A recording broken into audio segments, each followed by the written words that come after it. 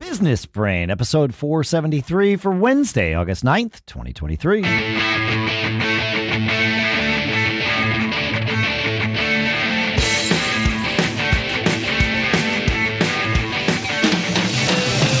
Greetings, folks, and welcome to Business Brain, the show where we take a topic, or maybe two topics each episode, and we analyze them and use them to train our business brains together so that we can all keep living those charmed lives that we value so much. Sponsors for this episode include Zinch, which you can learn about at financingthatworks.com. We'll talk more about that in a little bit. For now, here in Durham, New Hampshire, I'm Dave Hamilton. And still out here in California, I'm Shannon Jean. How was your week going, sir? My week goes. Yeah, perfect. It's rock and roll. You keep moving forward. Yeah. It's sometimes you get derailed and have to be productive with things you didn't plan to be productive with, but it's all still like every being day. Productive. That's right. Yes, exactly. Speaking of being productive, we talked I don't know, a year and a half ago with Jeremy Butcher at Apple about their, at the time, new product called Apple Business Essentials. I found out today that Apple Business Essentials is now available directly through CDW. So certainly you can still buy it from Apple directly, of course. But if you're buying a bunch of stuff through CDW, you can buy Apple Business Essentials there. And it allows you to really easily manage the iPhones, iPads, and Macs of all of your employees in a really sort of organic way. And you get 2 free months doing it through CDW as well. So, yeah. That's pretty cool. Yeah, it's great. Yeah. So I'll put a link in the show notes to not only the thing where you can find it at CDW, but also our interview with Jeremy Butcher talking about it. So you can learn more about it there too. So, yeah, fun stuff. Good tidbit. Yeah, it is. I was happy to see that. It's nice to have it available like right at the point of purchase for folks that are just doing it right there. So, yeah. We got an email from listener Robert, who runs a tech company where he helps folks with their smart home stuff. And he said on episode 472, you mentioned a tip on using QR codes to provide value for joining Wi-Fi networks or finding an Instagram page, etc. It reminded me that one of the marketing tools I use, easy for me to say, to shorten URLs can also make QR codes for them, and maybe I should give that a try. But first, I want to get your feedback on something. I've been experimenting with doing this, and I'm not sure whether it's good or possibly a controversial practice. I use this URL shortener tool. It's called TinyCC, and it's very affordable compared to the bigger ones, to track the effectiveness of marketing tools such as ads or email newsletters by assigning unique URLs to the call to action that I put in these things so I can track the source of the interactions. With the traditional open tracking in email no longer effective, email open tracking is blocked by many email software systems for privacy reasons now. So you can't easily see, or at least you can't accurately see, who has viewed your emails. But tracking URLs allow you to see who is acting on the message by visiting a web page or taking another action. I've been experimenting, he continues, saying he's been experimenting by putting unique shortened URLs into messages I send to prospective clients and customers where the interaction starts with an email or text. This allows me to see if they read any supporting materials, a PDF, website pages, or even visit an online calendar booking page to schedule a follow-up. So that's interesting. So not just a generic URL that does the redirect and you can see how many people used it, but using one very specifically, like I've pitched client A on doing this job, create a client A specific URL for whatever, your calendar page, whatever it might be. And that way you know if they've taken an action on that. His question is, do you think this is a legit marketing tool, or is this crossing the line into gray hat or even black hat techniques? Oh, I think I would say almost every email you get from a company or, entity that may want you to do business with is already being tracked in one way or another. So I think it's definitely acceptable. Yeah.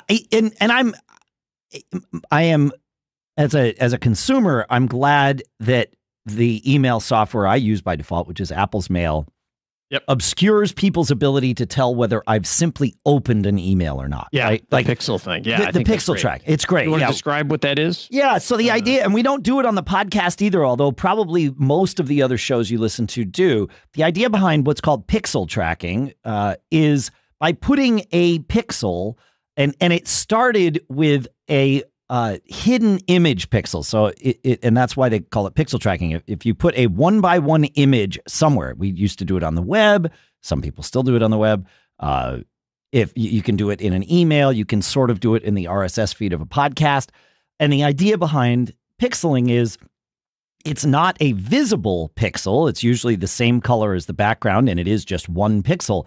But by loading that image, and especially if that image, the URL for that image is customized to you as the recipient of that email, they know whether or not you open that email because your email client loads that image when the email is opened and not before.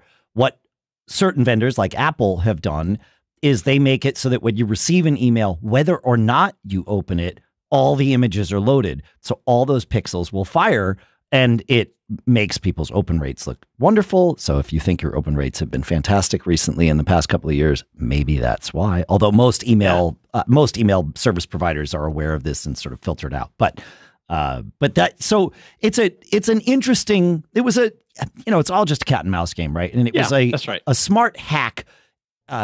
Whether it was moral, ethically sound or not, it certainly from a technological perspective was a smart way of saying, oh, hey, I can figure out if somebody opened this email. And so you can't do that anymore because the email clients block it.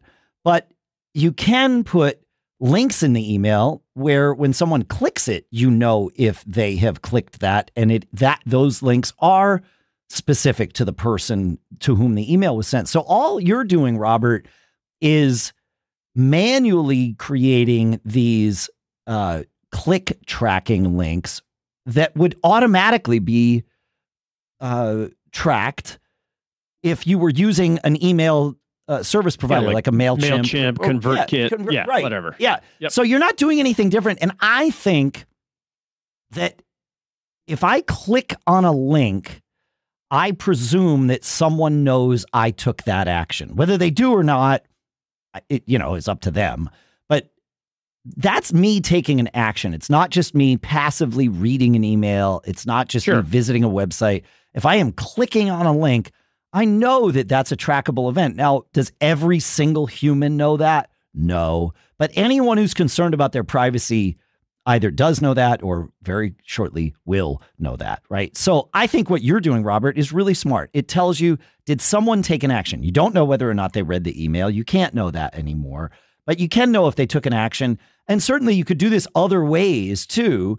So, I don't think you're doing anything wrong. I think you're being really smart about it because you don't want to waste your time following up with clients who aren't interested. So if you send them 3 emails to schedule and they've never even clicked a schedule link for you, that tells you they're not running into some tech problem with your scheduling system that they tried but couldn't, right? Like there's all kinds of things you can infer from whether or not someone clicks a link. So I think you're doing the right thing. Yeah. One quick comment on it is that I have some concerns about URL shorteners, especially in email, is that I think a lot of people are being taught, especially by like our banks and other service providers, always double check links before you click on them, phishing scams and that kind of thing. So I don't know if there's a way that you can create that link so people feel confident that, hey, it's going to me or whatever. Just, I think that might be a little bit of a concern using some of these unknown URL shorteners. People may look at it and go, I don't know if I can click on this link. I'm not sure. Fair. It's if you embed the link, though, like attach it to text, most people won't necessarily look at what is this. If you say, visit my scheduling software, and then it's the not link. A bank. Right? Yeah, then I think you'll probably be okay. But that's a fair point. Yeah, it's a fair point just to know that some people might choose to avoid that. All right, look, as small business owners, we all know that these unexpected costs can arise at any time. The good news is our sponsor, Zinch, understands that the unexpected is an expected part of running a business. So why wait around for a sudden impact to your business? Check out Zinch today to see how you can become prepared and stay prepared. And that's because Zinch is a direct lender tailored to small and medium-sized businesses like ours that makes loans simple, fast, and flexible, and can approve up to $250K in under 2 days. When you partner with Zinch, you won't have to wait months for a traditional bank loan. So whether you're dealing with, some burst pipe or lightning struck and ruined some machinery or another big bill you didn't expect, or the costs that come from expanding your workforce, Zinch can help you with what you need when you need it.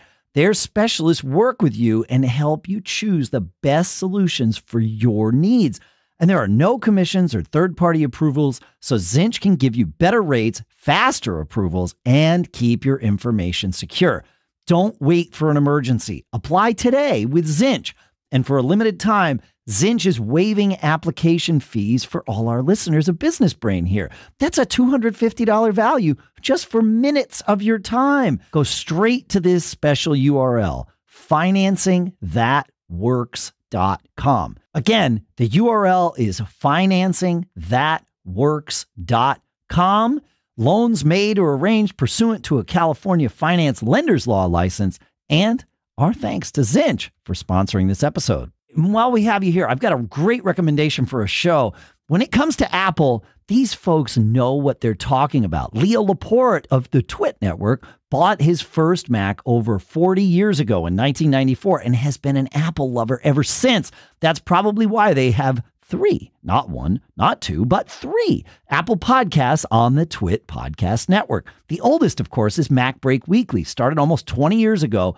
Alex Lindsay, Andy Anatko, Jason Snell, and Leo talk about all the latest Apple news.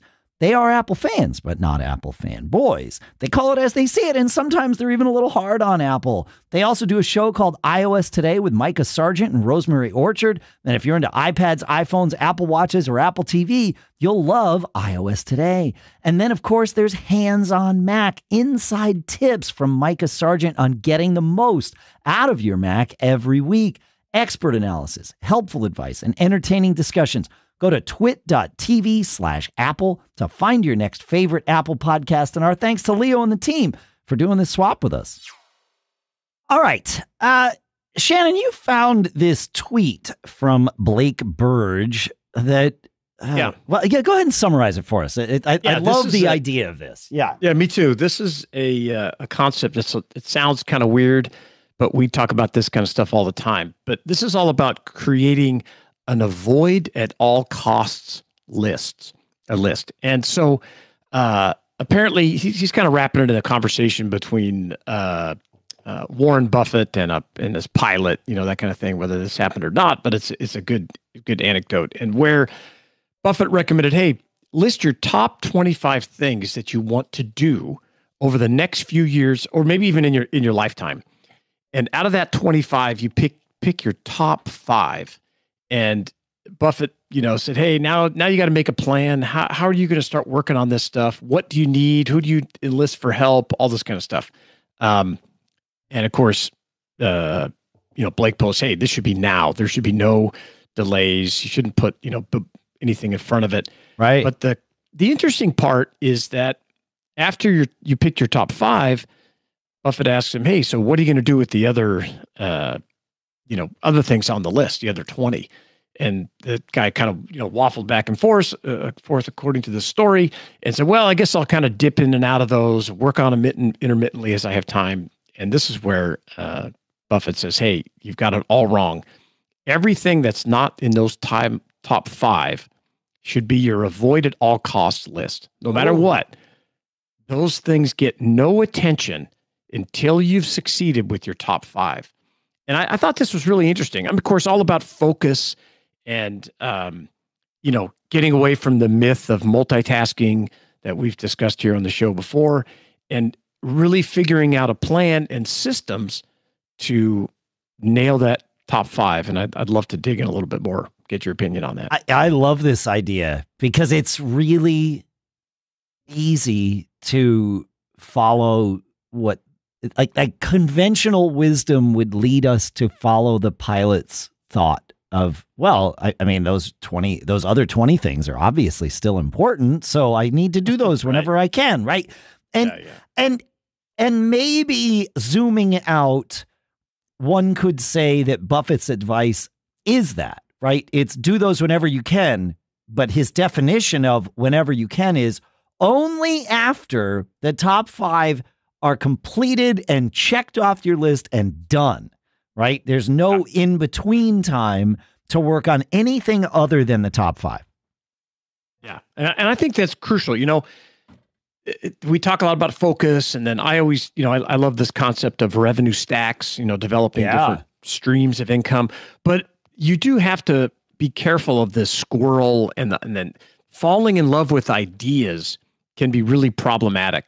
And I have this problem too, where you start working, you're moving down the road on one project, and all of a sudden something on the side start going, hey, this is an amazing idea that you have over here. Maybe you should put a little bit of you've got extra time. Maybe you should focus on this. And in my case, it's like start a new business, launch a new product, you know, whatever. That can be really destructive for keeping focused on these whether it's your top 5 or whatever project that you're involved in. And I think it's great. And I love this being obsessive about these 5 things. You know, we always talk about like the niche, you know, the riches are in the niches. Yeah. This is it, you know, focus on these things, but don't cut yourself off. It's not like he's saying, well, once you get these 5 things done, you can't do anything else. Right. You know, this is it. If you knock one off the list, then go ahead and move one up, you know, from your other 20. I think it's great. I really like this idea. The idea, the thing that jumped out to me, well, 2 things was the idea of focus, right? Like that whole concept is key. But what I really liked about this was being ruthless with your priorities. You know, that, because I've always, I love the word ruthless. Not when dealing with other people, I've actually done quite well in my career by not being ruthless with other humans, but being ruthless with my own time and my own focus, it really is something that I am happy to do. And I like the word ruthless for that, because it reminds me that there is no wiggle room there, right? You have to keep pushing on those things. And I think that's really important. Yeah. It is. And keeping you, you know, going on these, okay, I've got these 5 things. These are my projects, whatever it's done. You know, one of the commenters in the, actually it was David Morris commented on this that we just had on the show. He's like, you know, I recently heard someone comment that what makes pro athletes great is what they're willing not to do. Or what they're willing to not do, whatever you look at it.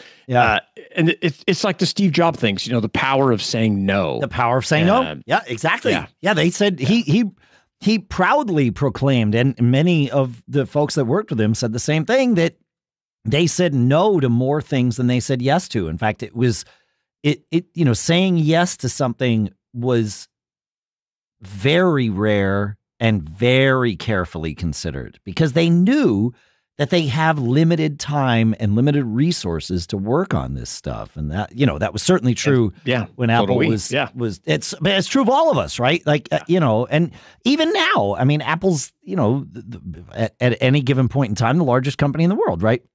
Right. And yet I think they still live by this idea of saying no to far more things than they say yes to. I would argue they've said yes to more things than Steve would have were he still around. I can't say that for certain, but having watched Apple pre and, you know, before Steve left and after Steve left, it's like, yeah, there's a little bit of focus.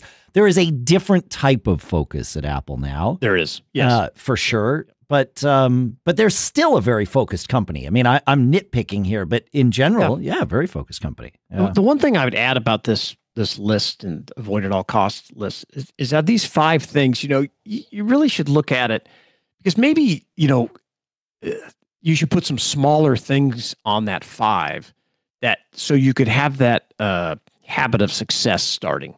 So you could like, okay, hey, out of these 5, 3 of them are pretty significant. Sure. Maybe a couple of them I'm going to be able to knock out in the next, 90 days, 6 months, whatever your timeline is. Yeah. But I think it's important, it comes down to this goals versus system thing. If you have these big lofty things out there, it's easy to feel like you're failing because you can't hit them fast enough or whatever. But if you get some things in there that get you comfortable and, oh yeah, look, I knocked one thing off the list, I can add another one. I did something else. I think that helps you. It's like that. I'm not a big fan of this term, but this baby step kind of thing. Yeah. I think, Dave Ramsey flips it on its head with debt. He says, the debt snowball program, you should start by paying off your smallest people that you owe money to first, creditors, that kind of thing. So, because it just kind of helps you get in the mode of you have little wins. Get them off. Yeah. Small wins. Small wins are really powerful. So out of that 5, don't put every life goal you have in there. Give yourself an opportunity to get some successes under your belt, because that's going to help you move up the list and make progress on the other 20. That's correct. Yeah. I like it. Good stuff. Let us know what you think of this list thing out there. Feedback@businessbrain.show. Talk to us. Get entered to win a MacBook like Robert did, and enjoy the rest of your week. Absolutely. Yeah, folks. Thanks again. That's feedback@businessbrain.show. Send in your thoughts, your comments, your questions. We love it. And keep living that charmed life together, huh? See you next time.